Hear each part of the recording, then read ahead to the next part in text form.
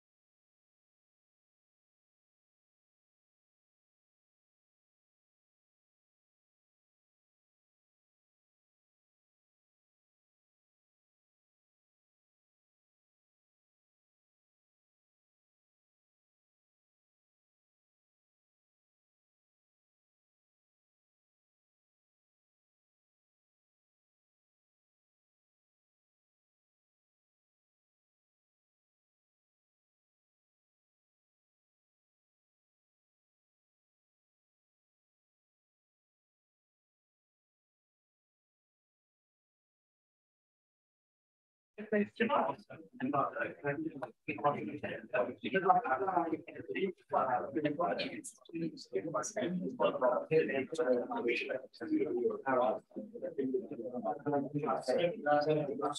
the live feed. Right, I think we're set to go. You might. You want that? Yeah. We want to do it there. Whatever you like, both the good, just to be sure to, stage man. That's okay. So it's all going now. You do, yes. Yeah, the one here. Push the button. No, don't push it.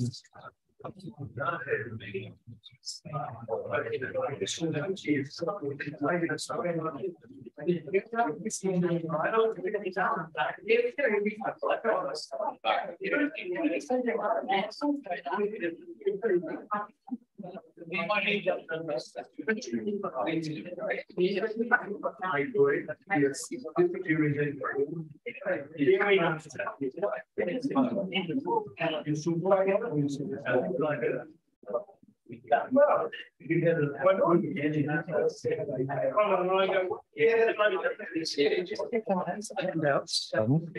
What's the handouts?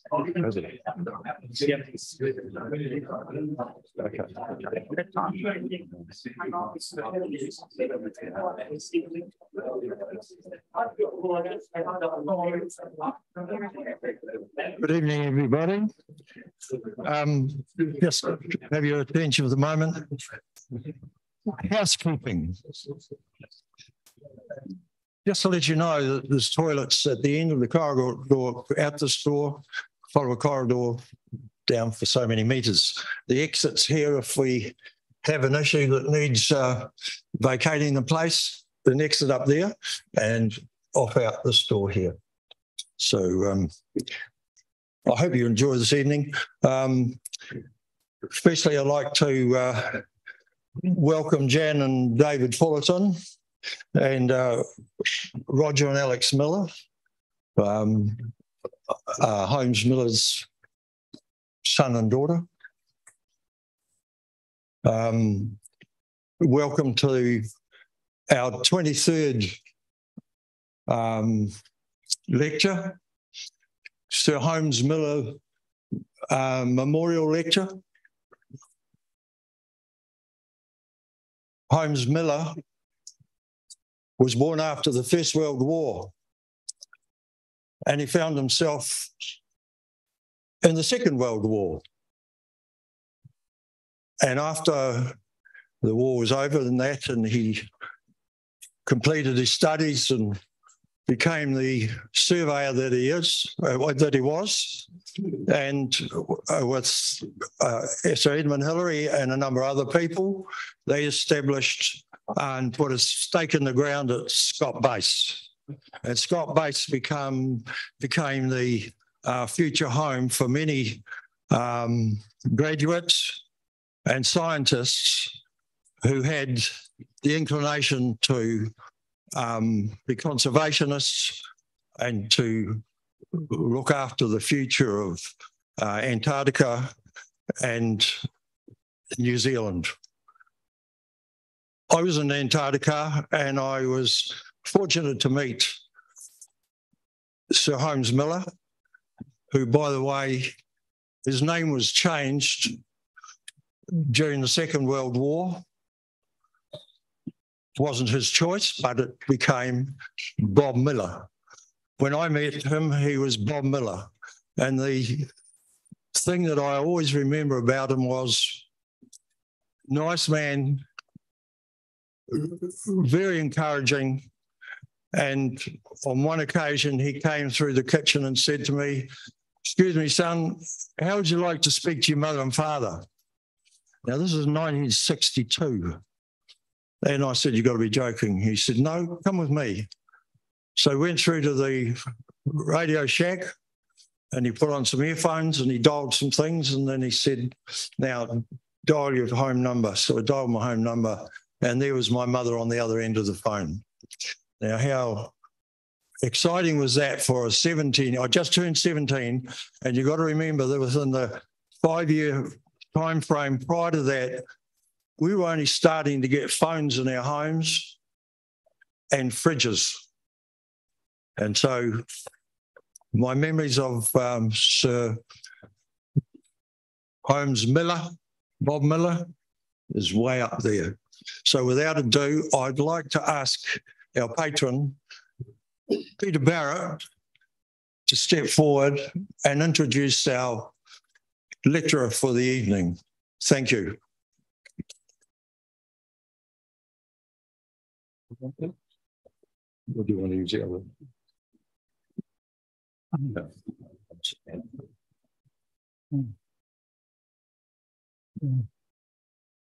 Yeah, thanks very much, Maury. Yeah, just reflect on my time in Antarctica where I just missed meeting Bob Miller because he was in the field when we arrived and he was still in the field when we left. But he was an amazing guy. Well, I'm now going to be introducing Colin Monteith, someone that I've known and admired for since about the first met in the mid-70s. And in those days, those post-IGY days, the science was done largely by the Department of Scientific and Industrial Research, and the government provided the clothing and the gear. And especially those early mapping parties and exploration parties like Bob organised. But the universities had to provide their own clothing. They were latecomers to the party. And when Colin joined Antarctic Division in 1973 as Field Operations Officer, he could see we were struggling a bit, but he had his own mountaineering experience and he provided better gear than we could. And he successfully made the case for all parties going into the field to have the same gear. So we're very grateful to you, Colin. Colin began a special relationship with Erebus, now a book, and the topic of this lecture in his first Antarctic field season. And I have to mention there was some good fortune when he met a university student that season who had failed his first year subjects in science, but was considered a worthy rascal by his professor and encouraged to go on in geology. And some of us in this room understand what it is like to, we didn't get quite there, but Dave and I were close. So this guy, for his PhD, led the first expedition to study Erebus as a volcano. He gathered world experts through the 1970s. He went on to lead over 40 expeditions in total. His name is, of course, Philip Kyle. He's one of our most productive and colourful alumni, but just a small part of tonight's story. Colin was a key figure in organising those early Erebus expeditions through the 1970s that allowed him to climb and photograph and support other science projects throughout the Transantarctic Mountains. And of course, he loved it. But he decided he should broaden his experience and go freelance. And as a consequence, over 30 years, he's developed a reputation as a world-class photographer, alpinist, guide, with many projects as a result. So Colin, the Erebus book has been the greatest thus far, combining a lifetime of experience and your passion for history and your eye for striking imagery. So now we're going to hear your introduction to this book and the project. Thank you.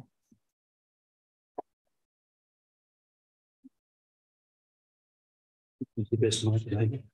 Can you use either? I think this is the best mic. You can hear me okay up the back? Here are folks. Yeah.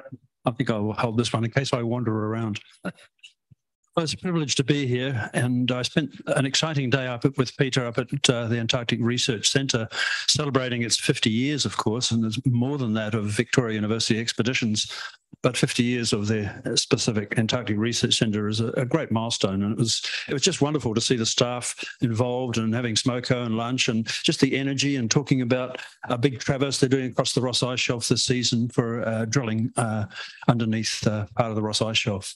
So it's fantastic. So I used to come to Wellington as part of my field operations job because there was a Ross Dependency Research Committee then, of which Bob Miller, of course, was the chairman. So my job was the meat and the sandwich between the science and the logistics, and I had to convince the science committees that what Antarctic Division in Christchurch was capable of or not capable of, because in those days the vehicle and air support that we had was very, very limited. So as Peter had said, it was a great job because it was a job in the office in Christchurch during the winters, but in the summer I could go down to Scott Base and help the leader run the base, and I had a great excuse to go out with field parties just for 3 days or 3 weeks or whatever. So in 75, I chose to join Phil Kyle, 75, 76, and then 78 when I went into the inner crater of Erebus. Yeah, fantastic job. And the beauty of that job was that it meant that I was, in theory, a better administrator the following winter in the office. And in those days, we employed between 8 and 14 mountaineers every year to support science. And we gave those people, and it was an unwritten rule, that they could go out and climb mountains because it didn't get dark, of course. So as long as they're back at work by 8 o'clock the next morning, and that gave them the confidence in a new environment as well. And I think the New Zealand safety record in Antarctica speaks well for that policy. So I've had 32 summers in Antarctica, and I went freelance in 1983 as a photographer, and we ran a photo library supplying photographs to publishers all over the world, based in Christchurch with several staff representing 200 photographers. Published a number of books, and Erebus is my 13th book, I think, but whatever. I went freelance and started working for a variety of adventure companies, some of them aircraft-based and most of them ship-based. And after the collapse of the Soviet Union, we started working with small Soviet vessels that turned into Russian vessels. It was a memorable occasion, but small passenger ships that took 50 passengers and 20 crew. And it was fantastic working with the Russians in the polar regions. And eventually we started sea kayaking, skin diving, and climbing small mountains as well on the Antarctic Peninsula. And then we started crossing South Georgia on Shackleton's route. So that was terrific, and that went on for 30 odd years. But I eventually decided that I wasn't, guiding is really easy when everything goes right, but it's when things go wrong that you need to have extra skills and extra strength in the tank. And I eventually decided to stop Antarctic tourism. It was starting to accelerate and the ships were getting bigger. The Russian ships had run out of their life and the bigger ships were coming in, and I stepped right out of it. But I just wasn't handling ropes enough, and I decided I couldn't handle crevasse rescue. So, but anyway, I got an invitation that I couldn't turn down from an English mountaineer, Stephen Venables, to go on a yacht, and I'd always wanted to go by yacht to Antarctica. So that was in 2020, and that was a ski expedition on the Antarctic Peninsula with 8 clients, 4 of them Swiss, 4 of them British. Anyway, we just snuck back into Chile as it was shutting down for COVID, and I'm lucky to get back into Christchurch as we shut down.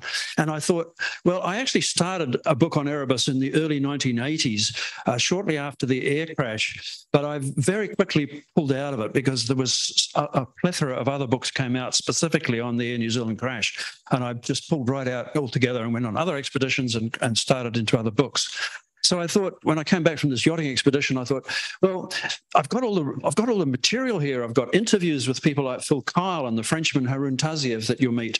And I thought, well, all the material's there in my personal reference library. Why don't I have a go at it? I'm just amazed that nobody else has picked up the gauntlet, if you like, and there's 180 plus years of human history to do with Erebus. And I thought, well, let's give it a go. And so it's my so-called COVID project, if you like. And it's taken 2 years to write the book, and then another year for Massey University Press to go through the editing and design process. So it's been a great project. So I just make sure I get the right clickers here. So Scott Base, you're familiar with. In fact, this is one of the most recent images that I could find. No smoke coming out of Erebus at the time, but I just thought I'd put it in as the title page of the book because it will be the last view you see of that base. In fact, it has already changed. Last summer, they took down the aircraft hangar that dates back to the 1950s. The first few chapters of the book really orient, it's a book designed for a general reader, so it covers human history and, of course, the modern, right through to the modern science. And everybody asked me, oh, is it going to be a book specifically on the air crash? Well, yes, inescapably, there is a chapter on the air crash, but just to remind you that it very definitely is a very real volcano, with its name dating back to Greek mythology, the son of chaos. So Erebus erupts between 1 and 5 times every day. And so it's a very active lava lake. So these fumarole towers, there's about 250 of them in the summit caldera of Erebus, and you can see them with the naked eye from Scott Base. They're up to 15, 20 metres high, and they eventually fall over just with gravity as they gradually grow, and it's a hollow chimney releasing gases, of course. But you'll see that the book is dedicated to 3 Wellington fellows, Werner Gegenbach and Ray Dibble, scientists that I work with in the mid-1970s, who are gone now, passionate scientists, and worked very, very hard in what is a very difficult environment at a higher altitude than Mount Cook. And Tony Taylor was a psychologist here in Wellington who worked in New Zealand prisons a lot, but he was a major counsellor to the New Zealand Antarctic Research Program, looking after the psychology of the winter cruise, but also, of course, after the air crash, he was a significant counsellor for the staff at Antarctic Division that still had to keep Scott Base running. A difficult time. And Garth Varco, that I worked with for many years, helped to recreate the base from its IGY origins. He was a building and service officer at Antarctic Division. He died in a helicopter crash at the base of Mount Erebus some years ago now. Yep. But as I say, the first few chapters just to orient you to the scale of Ross Island, because it's hard to grasp just how big an island it is. And you can see in the far right of the picture there, just a faint sun glowing on the secondary volcano there of Mount Terror.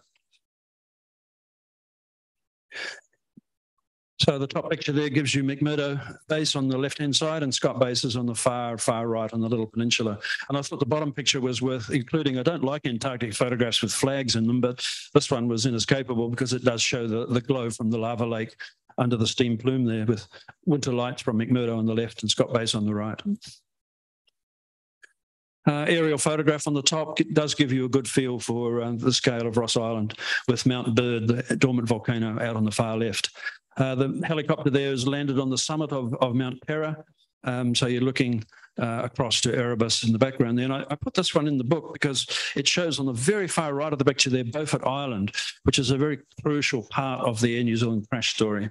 So it gives you a feeling for, there's Lewis Bay there, where the aircraft crashed.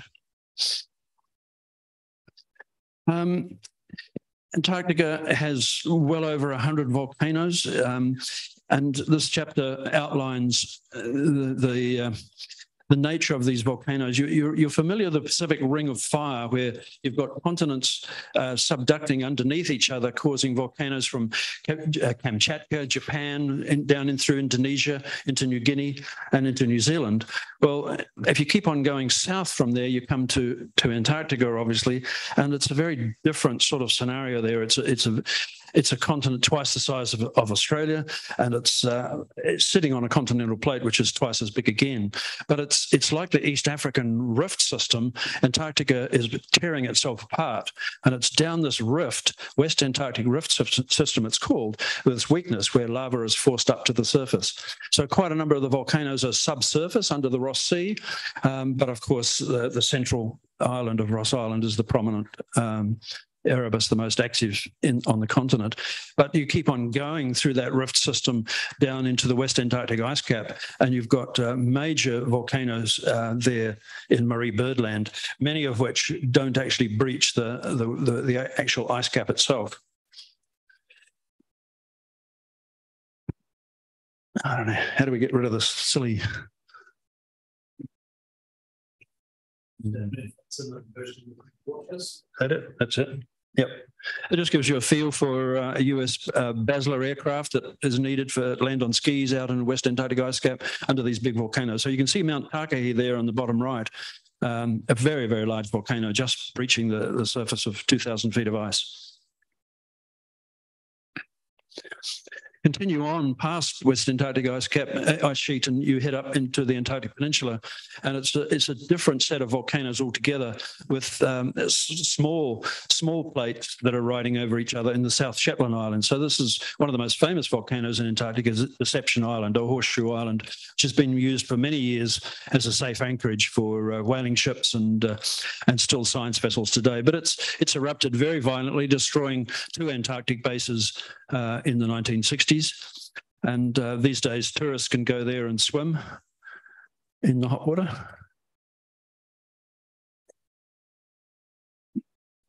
Continue on up past South Georgia around the Scotia Arc. Again, you've got small plates, small continental plates riding over each other to create 11 volcanoes, the South Sandwich Islands, which were first discovered by Captain Cook in the 1770s. And he discovered about 7 of them, but the cloud was obviously down very low, and he didn't actually recognize them as volcanoes. But that was as far south as he went on that voyage, and he was plagued by bad weather, big icebergs, and remember, of course, he had no engines on his ships. But 40, 50 years later, the Russian navigator Bellinghausen came along in better weather, and he named and discovered another 4 of the islands, and he certainly recognized some of the ones that Cook had discovered and recognized them very definitely as active volcanoes. It's very north of the Antarctic Treaty Zone. It's in the 50s latitude, but it's still south of the biological conversion zone. So to me, it's not subantarctic. It's still technically part of Antarctica. So Mount Belinda up there in 2001 started erupting violently and spewed lava down into the ocean, forming new territory, still administered by British Antarctic Survey, and these days, actually, the Falkland Islands government. So there's some Falkland Islands stamps there, but the bottom, where is it? It's the bottom right picture, Mount Saunders. The top one is my own photograph from a helicopter flying around the crater of Mount Saunders. But this bottom photograph was taken by an American photographer just last year on a private mountaineering expedition in association with British Antarctic Survey Science, because the British scientists had looked at Mount Michael a lot, and they figured maybe, just maybe, there's a lava lake there, because lava lakes around the world are very, very scarce. There's not very many of them. There's a couple of them in Africa, and there's Mount Erebus, as you know now, but there may well be, and they've pretty well discovered one there. And this article is coming out shortly in National Geographic magazine, so look out for that. So it's pretty exciting what's going on. Sorry, don't, please don't, not. Don't do that? That people want to join, so you just told them to. Sorry? People who want to join, so if you press the admit button, you can join and watch it.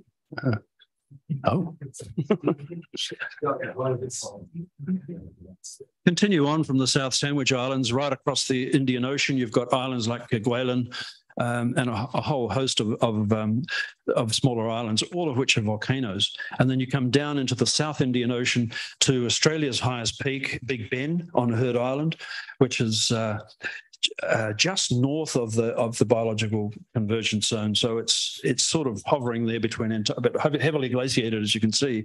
And there's also a possibility that Big Ben has a lava lake tucked away under Mawson Peak, because it has actually been actively erupting in the last few years, spewing lava down the side.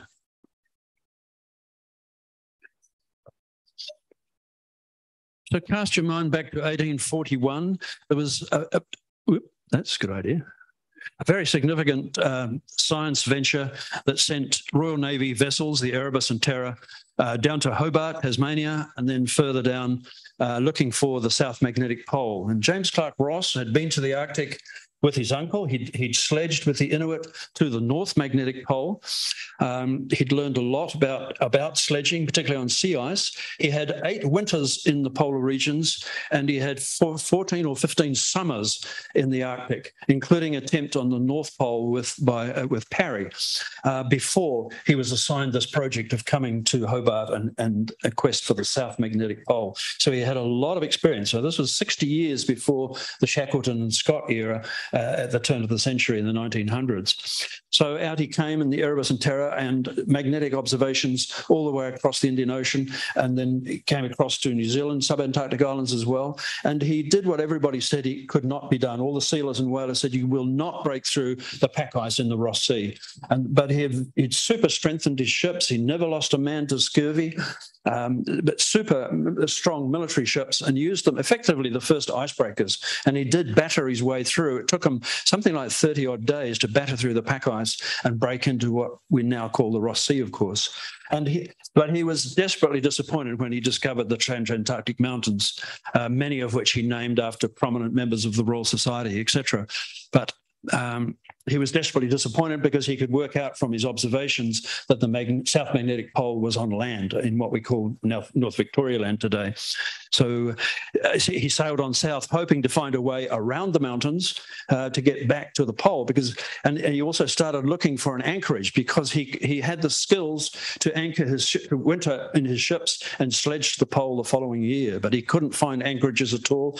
Kept on coming south, and then in January 1841, of course, discovered Erebus and Terra, and Erebus at that stage was in a violent stage of eruption. I like this painting, which I got from the Maritime Museum in Greenwich, because if you look carefully at it in the book, you can still see the pencil marks where the second in command of Terra, John Davis, drew them on the deck of the ship that day as he outlined this painting. But he must have painted, I'm guessing that he painted because of the temperatures, he must have painted it in his cabin that night, or perhaps back when they wintered back in Hobart. But I really love it because you can just see the pencil marks all over the painting. Joseph Hooker was on board, and that's his painting in the bottom left there. And he was proofreading Darwin's Voyage of the Beagle on board. So he was a young naturalist. So it was fascinating to read his journals as I prepared this chapter. But he also, all these scientists did have an artistic background as well. Interestingly, Ross had a daguerreotype camera on board, which was given to him by Herschel, Mount Herschel in North Victoria land. And Herschel was the discoverer of Uranus, and he was an astronomer. He also coined the phrase photography, and he helped develop the early daguerreotype camera. But I'm guessing because of the length of exposures that you need for that sort of a camera, Ross never had the time, or there was too much movement in the ship, whatever. There were no photographs from the expedition. But there's his sketch map from his log, and as he named all the peaks all the way down the Victoria Land coast, including Erebus and Terra and Ross Island. Didn't really recognise it as an island, but he, of course, eventually sailed out and discovered what we now call the Barrier or the Ross Ice Shelf. But you'll see in the very top of the picture the Parry Mountains, and that's named after Parry, who he had attempted the North Pole with, but that was a mirage. They're not really mountains at all, which was finally disproved by Scott and Shackleton, who went up in a hydrogen balloon on the Discovery expedition. Their early drawings. So the top picture shows you Mount Hallett, Mount Herschel on the far right, and the one on the left shows as a first drawing of Mount Melbourne. And they named it Mount Etna in their log for quite a few days because they thought it was of a similar shape to the volcano in Italy. But then the middle drawings, of course, show you Erebus and Terra and Mount Bird, and then the discovery of the Ross Ice Shelf. So there's James Clerk Ross. He was called the handsomest man in the Royal Navy. Gordon Garwood is a friend of mine from Nelson. He's a lovely, lovely painter, and he's done several series of Ross dependency stamps in recent years. And this is his depiction of Shackleton's Nimrod arriving at Cape Royds to set up their base there. So the chapter begins by introducing Shackleton in the 1901 expedition, but of course it focuses on the fact that they did the first ascent with two Australian scientists, Edgeworth David, who was the oldest man on the expedition at 50 years old, and a much younger student of his, Douglas Mawson. Eventually did the first ascent of Erebus. But the top drawing in this picture is from Louis Benacchi, the Australian physicist who'd wintered at Cape Adair on Borchgrevink's expedition. Now, it's interesting that they sailed on down after their winter and they landed on the Ross Ice Shelf with dogs, and they made an attempt to go south on the Ross Ice Shelf. But interestingly, the Norwegians landed on Ross Island. They landed in Lewis Bay at a place called Cape Tennyson. And very luckily they survived, because obviously a big chunk of ice broke off the glacier and the tidal wave swept some of the Norwegians off this plinth of rock that they were on. But it's just interesting that the first landing on Ross Island itself was a year before Scott's 1901 expedition.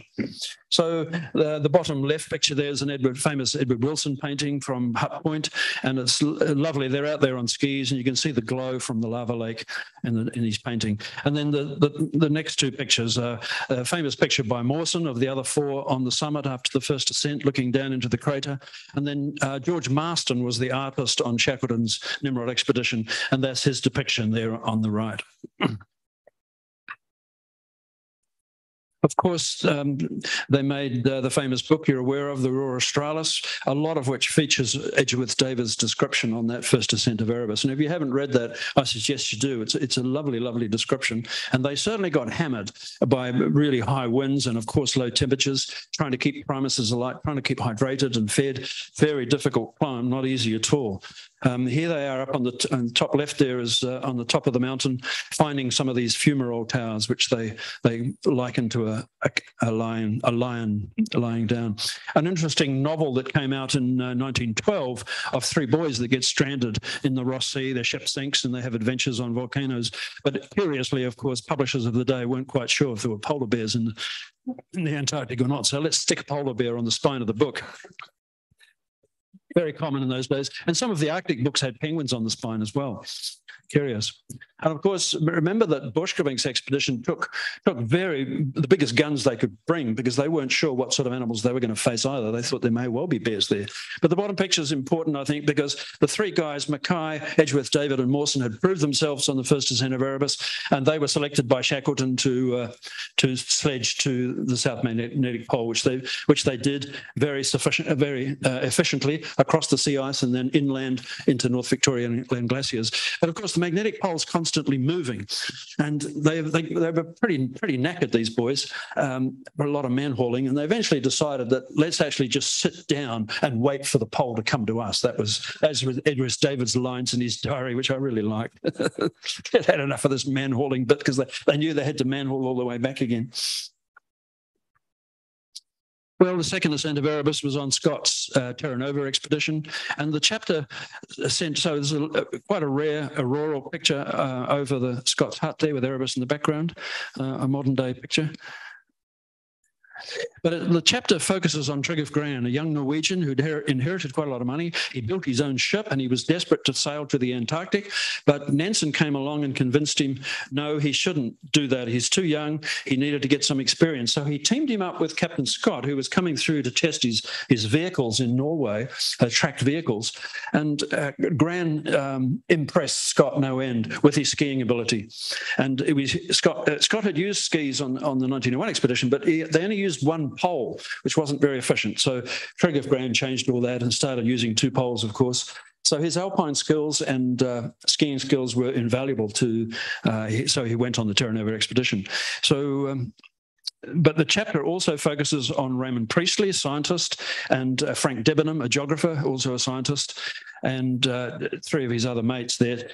So you're aware of the epic winter story that Priestley had, getting stuck in Inexpressible Island, where they'd spend the entire winter in a snow cave. So they eventually survived that winter. They sledged all the way back down to Cape Evans Hut, desperate for food. They spent 3 weeks eating. They knew that Scott was dead. The search parties who'd been out, Triggev Gran had been out on the search parties. They knew that Scott was dead. Anyway, 3 weeks after they got back, they set off on the second ascent of Erebus with Triggev Gran, the technical expert. And so it's an interesting story.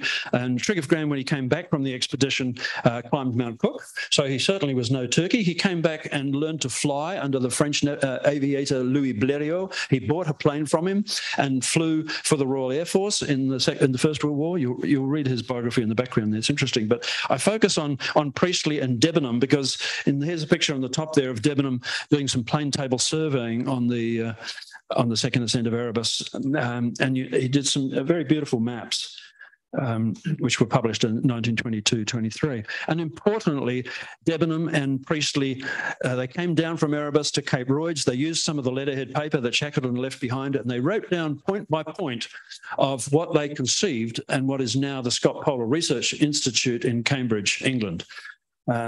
So that's an important part of that story. So there's Debenham's plane table surveying of the summit craters of Erebus. The third ascent was in 1959 with John Harrison, Wally Romanes and Alan Beck, who went on to quite an illustrious career as a volcanologist here in New Zealand. John Harrison was a young mountaineer, and they already had done the first ascent of Mount Discovery in 59. When their party to North Victoria Land wasn't successful, they couldn't land on the icebreaker, so they ended up at Scott Base. And so they made the third ascent of Erebus. But I'd seen other black and white images from their arrival back at Scott Base with a sail up mounted on the sledge, because they skied Erebus and sailed the sledge all the way down. But I'd said they were only black and whites, and I inherited Arnold Heine's Antarctic pictures a few years ago after Arnold passed away, and I whittled it down to 100 important images, and there was one of them in colour, which was so this was taken in 1959, so very early Kodachrome image. It took, because Wellington is the worst possible environment to store colour slides in terms of fungus and whatnot. It took me days to clean all the fungus off that image to make it workable in the book. John Harrison eventually died on Mount Rolleston in a rescue. He was killed in an avalanche. But he was a lovely pastel painter. He was an artist in Christchurch. And there's some of the early stamps that you'll be familiar with, I'm sure, from the TAE, with Erebus focused on that threepenny stamp. Through the 1960s, focus on people like Bill Lucy, who climbed Erebus twice in 1 year in 1967. And one of those ascents was with Carlo Mori, a famous Italian mountaineer. New Zealand supported 4 Italian expeditions before they signed the Antarctic Treaty and eventually went on to build their own Antarctic base at Terra Nova Bay. So Carlo Mori was part of that group. And of course, as you're well aware, as the 1960s went on, dogs were increasingly left behind and skidoos were taking over. So the top picture there shows a geology party about to head off using skidoos and sledges with the dogs left behind. But so for all those who have lived at Scott Base, Erebus is a constant friend, a familiar sight every day when you get outside the base. But come along the 1970s, and Phil Kyle, as Peter mentioned, had done his PhD in Antarctica, and he decided that really he needed to work. It was just obvious that work needed to be done on an exciting volcano to extend the science that these early boys had done. So in those days, in the very early 70s, the helicopters were not really powerful enough. So it was a very significant logistic problem to get people up there.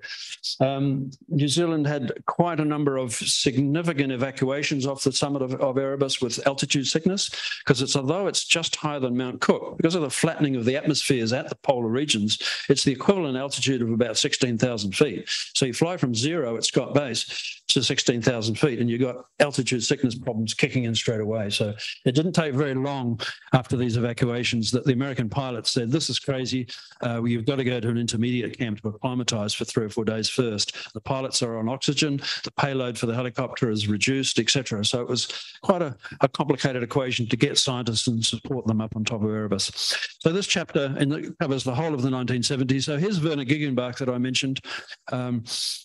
He was desperate. He was a geochemist, and he was desperate to get close to the lava lake and some of the active fumaroles there to collect gas samples to analyse the gas coming out of Erebus. And he had collected samples from the outside of the volcano, of course, but they were very quickly contaminated by air and water vapour, and hence his motivation and incredible determination to get close as possible to the lava lake. So you can see titanium rods there sticking out of the back of his rucksack, and there's a belay rope on the left-hand side. 1974, this is 1978, a 1974 expedition was a major expedition involving a lot of French scientists as well that Phil Kyle had invited along, and they used heavy metal winches that the French were familiar with from their work in Middle Africa with Haroun Tazieff, but they were just too heavy to manhandle to get into the main crater floor, and just too cold and too stiff to operate.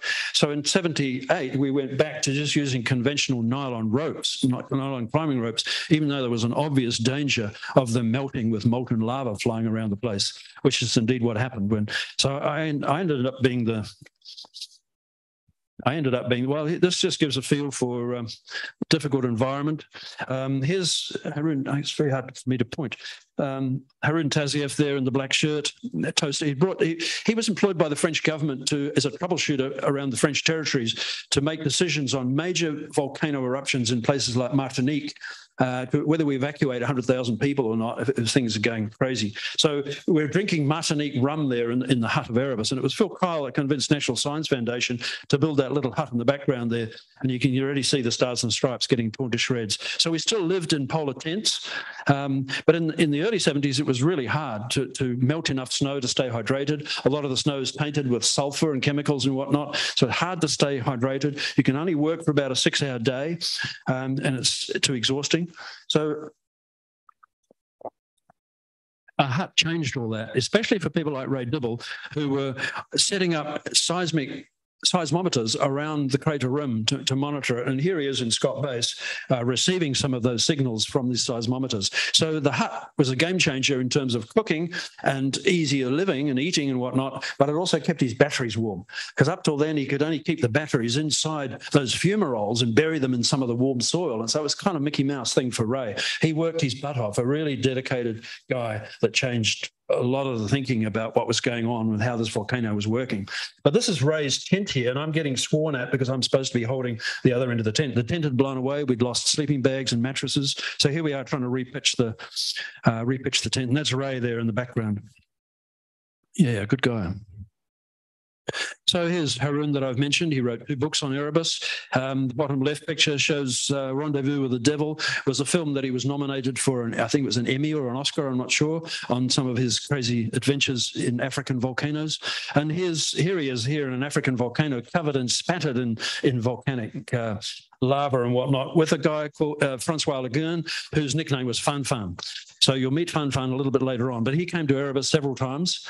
But Harun was in his late 60s by the time he came to Erebus in 74, and then I dealt with him in 76 and 78. And he was still playing rugby for the Old Boys of France at the time. And I caught up with him one day, limping on the ski slopes going up to the summit. And I said, "What's wrong, Harun? Are you affected by the altitude? Are you getting tired?" He said, No, I was in the Marquis. I was in the French underground in the Second World War, and we were out shooting rabbits for food, and I stumbled and I shot half my foot off with a shotgun. He was a hard boy, but passionate about his science. He grew up with Jacques Cousteau and the famous French mountaineer Lionel Terray, and they were Cousteau and Tazieff were 2 people that were not allowed to be interviewed live on French television because of their anti-nuclear views. So here's me. I was the guinea pig on the left here to test the rope system in 78 with a bunch of mountaineers. There's Phil Kyle here in the white helmet. So after I went down and I was very happy to, the place is vibrating. There's a strong smell. Although I've got 2,000-degree lava at my front, I've got ice and snow at my back. So it was a incredible contrast of temperatures. The whole place is vibrating, really noisy. You can hardly hear radio transmissions back up to my friends 80 to 90 meters above me. I wish I'd worn crampons. The snow was sufficiently hard, even though I'm close to a lava lake, sufficiently hard, because by then I was trying to do what's called a tension traverse on the ropes to get across to the fumaroles that I knew that Werner wanted to get to. So anyway, I eventually said, enough's enough. Erebus hadn't erupted for 13 or 14 hours at that stage. I thought, pushing my luck, I'm out of here. So the system worked, and it was just a rope system with pulleys, a bit like mountaineers use to winch people out of crevasses on a glacier. Anyway, you've seen the picture of there's Harun on the left, on the right there, gearing up with these titanium rods to go down. So here's Ray Dibble's picture on the top left there of, it erupted, cut a long story short, while Werner was down in there. And we thought for sure he'd be knocked unconscious at the very least, possibly killed outright. Molten bombs were landing all around us. We're on the main crater floor here. Some of them the size of a Zodiac, the size of this desk or whatever. So here's Werner at the end of the day, looking very disgruntled, sitting on top of a rapidly cooling bomb. And we broke into that 24 hours later. You could still see it glowing bright red.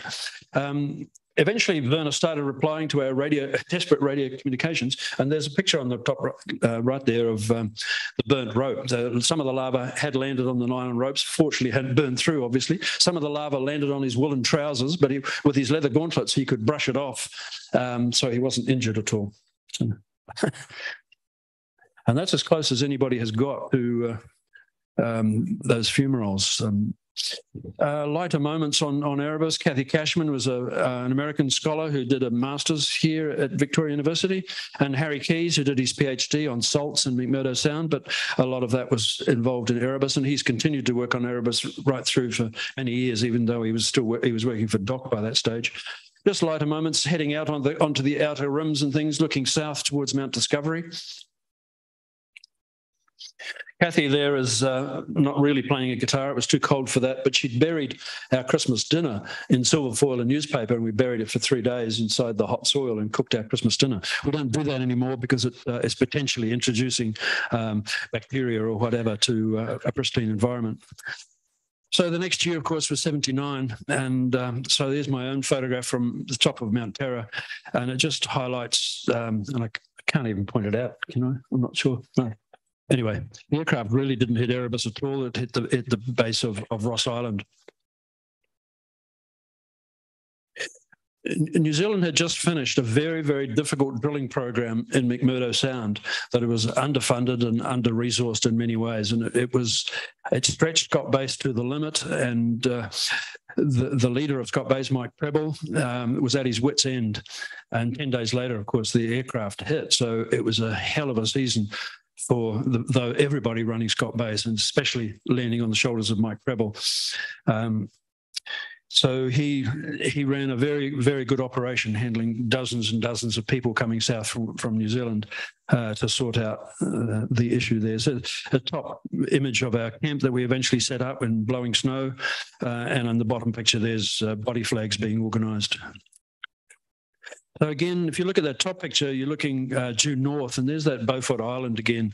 So I won't go into the whys and wherefores of the whole crash, but Beaufort Island plays a very large role in the photographs which we eventually picked up from the passengers' cameras. There's one of the aircraft engines on the left there. And eventually the Scott Base guys, Garth Varco, they're holding the Memorial Cross outside Scott Base. And everybody in McMurdo, the community of 1,000 people or so at McMurdo, and everybody at Scott Base, 100+ people, all had a hand in that cross. Everybody put some varnish or linseed on. I can't remember if it was linseed or varnish, but I think it was linseed because we had linseed for the Nansen sledges.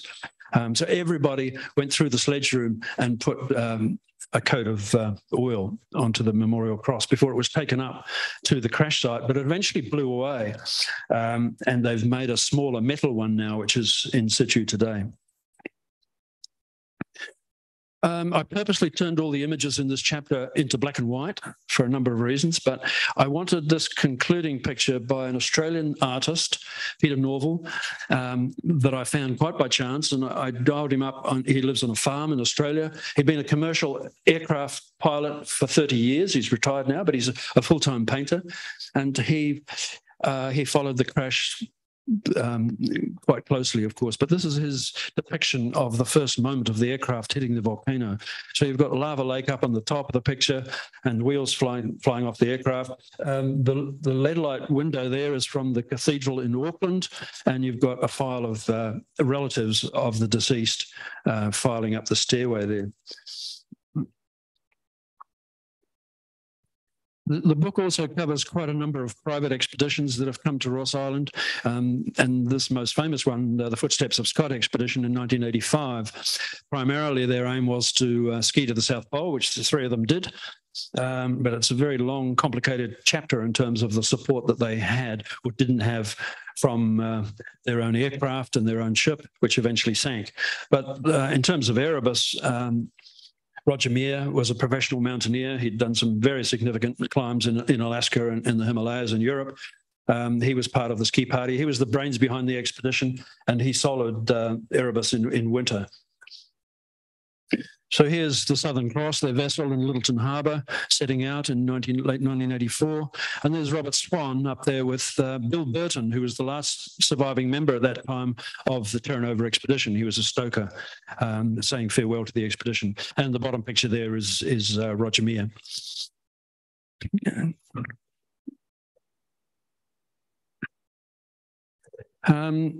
the chapter finishes with the fact that they had to leave their base. They built a base at Cape Evans, very close to the historic hut, as you can see. And then eventually they had to abandon that base after the ship sank. And there's in the bottom right there is the ship sinking near Beaufort Island. Anyway, Greenpeace eventually agreed to, they did have a second winter in the hut, but Greenpeace eventually took over their base and agreed that they would remove it. When Greenpeace, after their 5 winters on Ross Island, they removed everything from their occupation, including the footsteps of Scott. So here's Roger Meir working out, plotting his route and whatnot to ski to the pole. And so there's a few sidebars in the book, and I mentioned Fanfan before, the French scientist. He came back with a famous French medical doctor, but also adventurer, Jean-Louis Etienne, who'd skied to the North Pole. But he conceived of traversing Antarctica with dogs. So he teamed up with the American Will Steger, and they inherited New Zealand Scott-based dogs as well. And 4 of our dogs across the continent, 7,000 kilometres of sledging in 7 months. The 4th crossing of Antarctica. And so Jean-Louis Etienne, he built a $20 million yacht to support this expedition. They used it subsequently for French television to educate children about Antarctica. And it was called Antarctica, the yacht. It was like a battleship. And he sailed it south, eventually from Hobart, into the Ross Sea. It was the first sail-powered vessel since James Clark Ross to go south of Cape Hallett.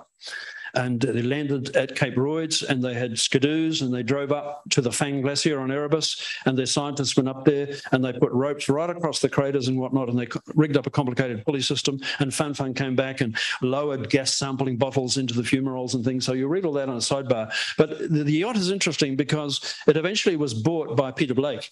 And of course, as you well know, Peter Blake was murdered on the vessel. And the boat was then eventually bought by another French expedition, and it's now called the Tara. And it was frozen into the Arctic a few years ago and skippered by a Kiwi called Grant Redvers. And they did a Nansen frozen, they froze the yacht in and drifted. So it was a science expedition across the Arctic ice on that very same yacht. Fantastic vessel.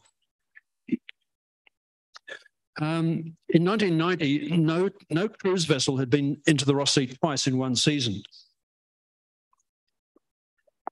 So when my Australian friend who had started Quark Expeditions and I were in Hobart after a voyage to Mawson's hut, and we realised that we were going twice into the Ross Sea, and we had a helicopter on board, which we'd used at Mawson's hut. And we thought, we wanted to climb in the dry, well, Mike wanted to climb in the dry valleys, and I wanted to climb Erebus on the first ascent route from Cape Royds. So we thought, we can't climb in the dry valleys without a helicopter. We need a pilot, and we need $60,000 US. So we went down the corridor to a Japanese film crew, and Mitsuaki Iwago is the David Attenborough of Japan. He had his own television program similar to what you've seen of Attenborough's. And we said, look, do you want to get off the ship with us for 3 weeks? We get off on one voyage and we get picked up on the second voyage. And he said, yeah, but we need $60,000. So he said, just a minute, I'll phone my producer in Tokyo. And 10 minutes later, we had $60,000. We had a pilot, we had a helicopter, and we got off the ship. We spent the whole voyage south getting all that. We ran around Hobart buying all sorts of gear because the American and New Zealand programs had shut down by that stage.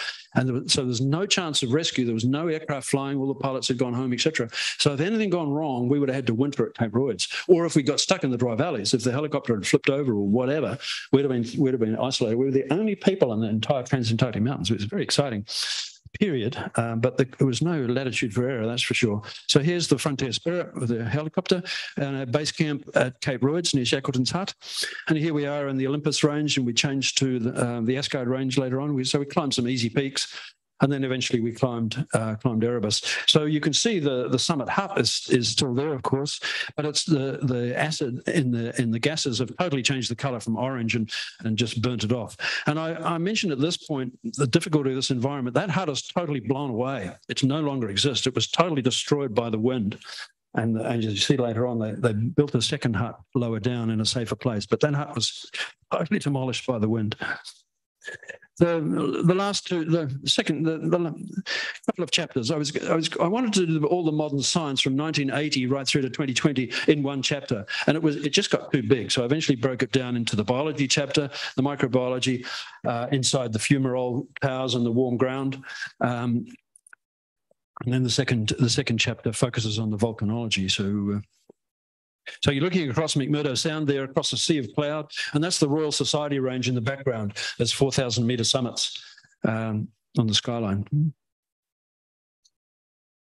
So there's the lower hut. There's the new hut, which I haven't been to. That was built by National Science Foundation under Phil Kyle's auspices. And as Peter said, Phil Kyle's had 44 expeditions, 44 years he's worked on Erebus.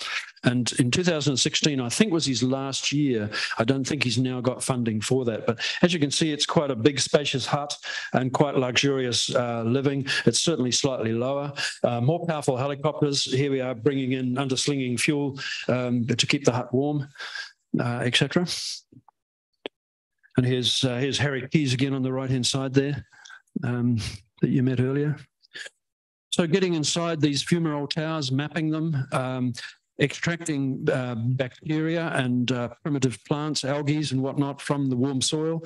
These days, the scientists are suited up in their sterile suits and whatnot. Some of the abseils and lowers into the fumaroles are quite difficult. So these are just escape vents for the gases. And Craig Carey, an American, but he's been living at Waikato University for quite a number of years now.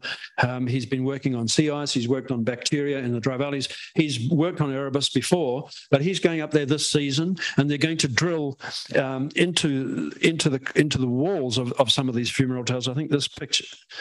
Anyway, they're going to drill into some of these walls to extract layers of bacteria, which essentially have never been looked at before anywhere in the world. Quite unique bacteria that they're discovering. So watch this space from Craig Carey. Here we are. Here's Craig Carey on the bottom right there with a sort of a powered drill in an earlier version, drilling into those fumarole towers.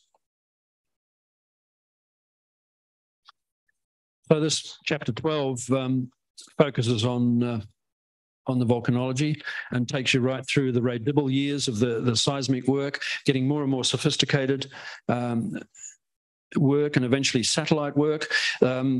NASA did bring Dante, the robot, and tried to control it from Maryland in the United States. It didn't quite work. In fact, the Dante, as you can see, it's a 3-meter long robot with its own independent legs and system that was capable of going down a vertical wall and then eventually taking gas samples, etc. But it didn't work completely. The coaxial cable broke and wasn't a success. NASA said it wasn't a success, and a lot of these scientists that are now working on Erebus, they've gone on to significant careers with NASA, and some of them, Aaron Curtis for one, they're now driving rovers on Mars every day. That's their sort of routine job, driving these remote vehicles on Mars. Pretty exciting. The top guy there in the orange jacket, Clive Oppenheimer, who's English. He's had 13 seasons on Erebus, and he's written several wonderful books on volcanoes all around the world. He's teamed up with a filmmaker, Werner Herzog, and made some terrific documentaries on volcanoes that you can watch on YouTube. Really, really exciting stuff. And here's Aaron Curtis here experimenting with digging machines into the warm soil to run batteries. And they weren't totally successful, but at least they kept a lot of the instruments going. When the solar panels kick out, when the light drops off in the autumn, they need to keep some of the instrumentation going. So these machines kept the batteries. They didn't exactly charge the batteries, but they didn't enable them to run down. So they were able to get results right through the winter. And one of Clive's job was if you can't get into the heart of the volcano because it's too dangerous, then you wait for the volcano to come to you. And as I said, Erebus blows up. So this bottom left picture shows after Clive and Aaron have broken into a bomb on the side of Erebus, and they're measuring various gases and temperatures and whatnot from a molten bomb. Bob Miller was a surveyor, and I have enormous respect for surveying through the 60s and 70s. surveying's changed significantly now around the world, of course, but a terrible, terrible job. The other people I had enormous respect for were the mechanics at Scott Base, a desperately difficult job with the quality of vehicles that Scott Base had in those days. But anyway, Peter Otway, there in that picture there on the summit of Erebus, came back as an elder statesman, if you like, as a surveyor, of course, with Wally Herbert down the Axel Heiberg Glacier and with dogs and whatnot. But he came back to Erebus for 3 or 4 seasons and did a variety of work up there on surveying. So I worked with quite a number of different lens and survey surveyors in various parts of Ross Dependency, but also on Erebus as well. So, but here's Phil Kyle. Because his birthdays in that summer period, he's had well over 40 birthdays on Erebus. So here he is cutting into a volcano cake. I knew right from the outset that I was going to cover art of Erebus, the art of Erebus, right throughout the book. And you've already seen George Marston and Edward Wilson, a raft of people, Sean Garwood. Right through the book, there's art, but I immediately thought it seems very logical to conclude the book with a specific chapter on art. So I knew Adele Jackson, who's a young English woman who's based at Canterbury University. She was just finishing a PhD on Antarctic art, and I had a beer with her, and I said, Adele, please, would you research and write a chapter specifically on Erebus? So that's what she did, very beautifully, I think, very powerfully. And as an aside, the air crash chapter, I wasn't sure what one person could actually get across, especially 43 years after the crash. So I had a brainwave one night and I thought, I'll dial up 3 other friends, Hugh Logan, Harry Keyes and Rex Hendry, your president. I dialed them up and said, look, can you give me your reflections, your impressions of that recovery operation 43 years ago? So 4 of us contribute to that chapter. I should have mentioned that earlier.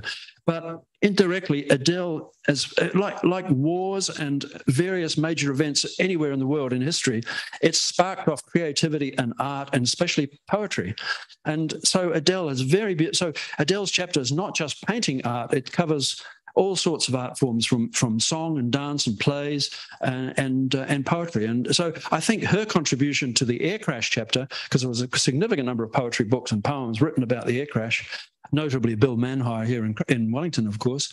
Anyway, I feel she's the 5th contributor to that air crash chapter. But for those of you who have read the science fiction book, The Mountains of Madness, which was written by an American science fiction writer in 1936, it starts on Ross Island with 2 ships coming in, and they have aircraft. It's sort of centered around, well, the 1930s, the Admiral Byrd sort of era. So they had Admiral Byrd type aircraft, but they go into the Transantarctic Mountains and then all hell breaks loose and they discover all sorts of weird science fiction-y type things. But anyway, Erebus is erupting and whatnot.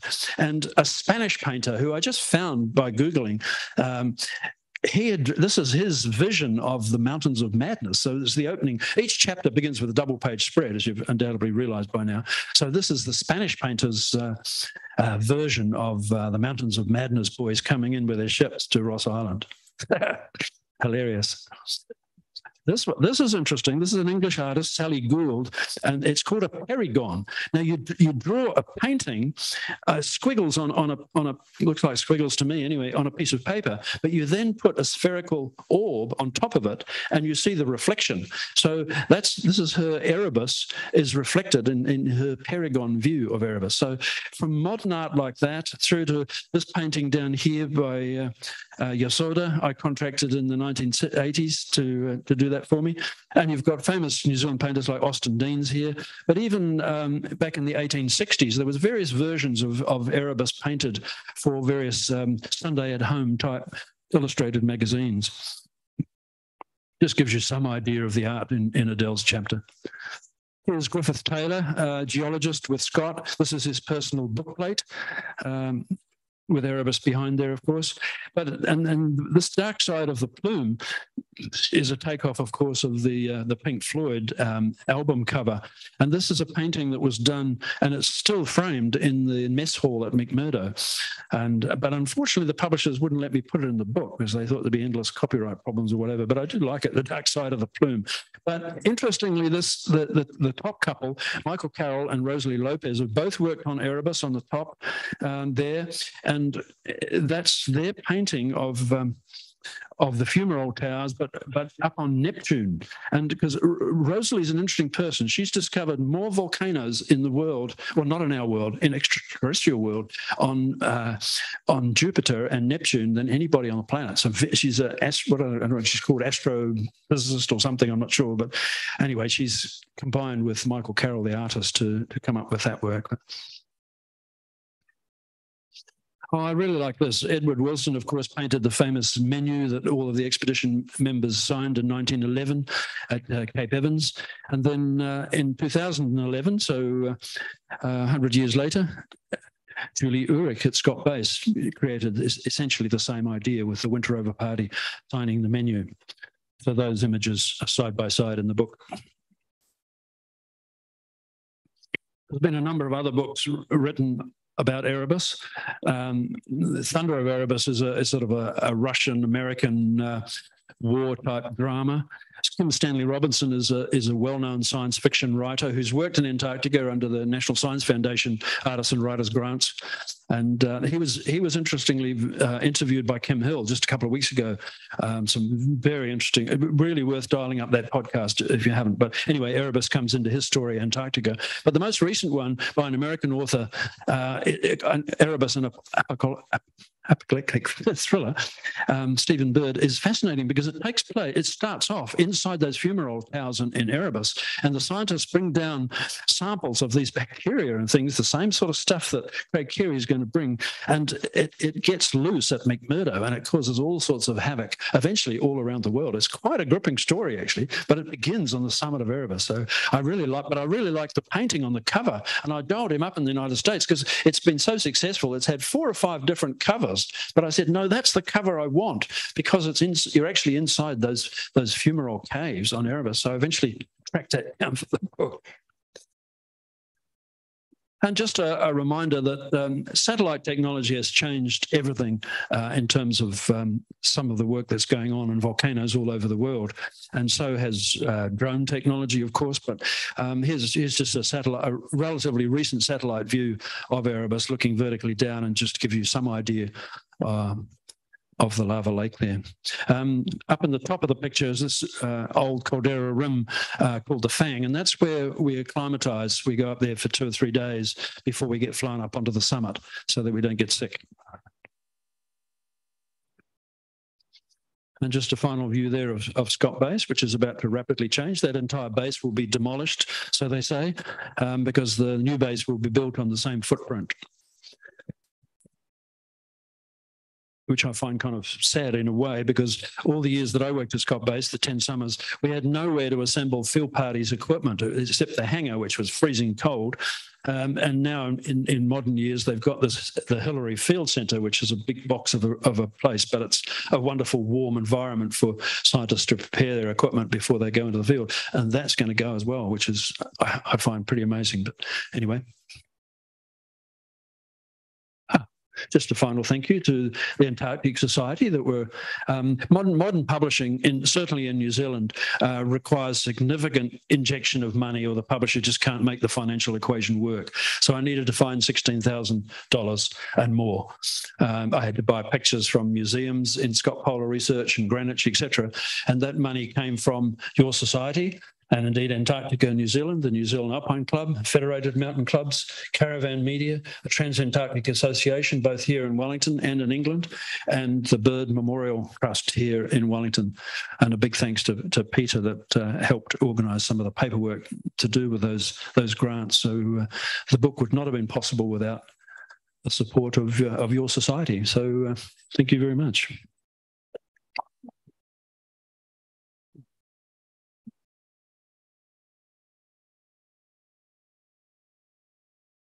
Very, very happy to answer any questions if there are any.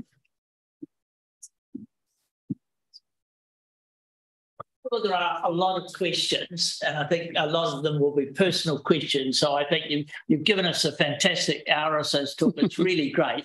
And what I think the best way is to leave those who got a burning question to address to Colin, to come and talk to him personally rather than open it up to lots of questions. I mean, it's been a fascinating talk, Colin. I looked up at Erebus in the 1960s when I went down, mainly doing ship stuff there, not working in Antarctica. So it was familiar territory to me, and it was really nice to hear a whole bunch of names of people I knew. I actually came back from there with Carlo Moro on a ship, and at one stage when I worked at GNS, I had the pleasure, or should we say challenge, of ultimately being manager of Werner Gegenbach. So there was some interesting names along the way there. So thank you very much for that. That was really super talk. And thank you to both Jan and Roger from the Holmes Miller side of life. It's great to have you both here as part of your family history for giving us the Holmes Miller's lectures. So I think thank you to everyone for attending, and thank you, Colin, for a stimulating talk. And I'm sure it's going to lead us all off to go and look for the book. So thank you. Thank you.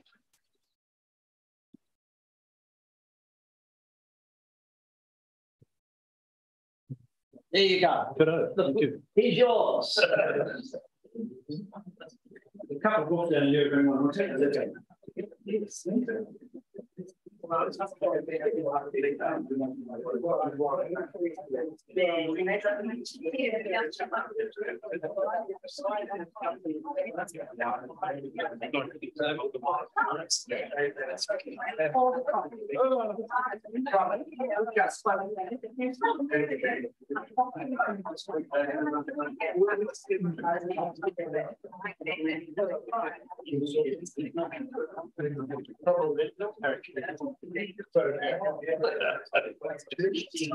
Sorry.